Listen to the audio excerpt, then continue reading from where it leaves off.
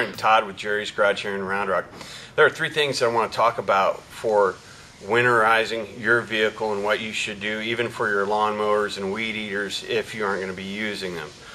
First thing, for any vehicle that you're driving, whether it's something you drive every day or periodically through the wintertime, you always want to make sure you have good antifreeze in your vehicle, which will keep it from freezing, which in turn will keep you from blowing up your radiators, pushing freeze plugs out of your engine and potentially doing major damage when the temperature drops below freezing.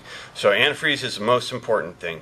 The second thing, for any vehicle, maybe you have a Jeep or a convertible that's going to sit in your garage over the wintertime, you always want to make sure you put some fuel stabilizer in your gas tank. This will keep it from having the ethanol break down and turn into gooky deposits, which will mess up your fuel system. So anything that sits over winter, always make sure you put some stabilizer to keep the molecules of fuel from breaking down. The next thing is poison or traps or whatever you would like to do, your preferred method of keeping rodents out of a vehicle that sits. Every year here at Jerry's Garage, we do thousands of dollars worth of wiring repair because those rodents who always have, the incisors that grow, they eat through everything, and then we have to do massive amounts of wiring repair.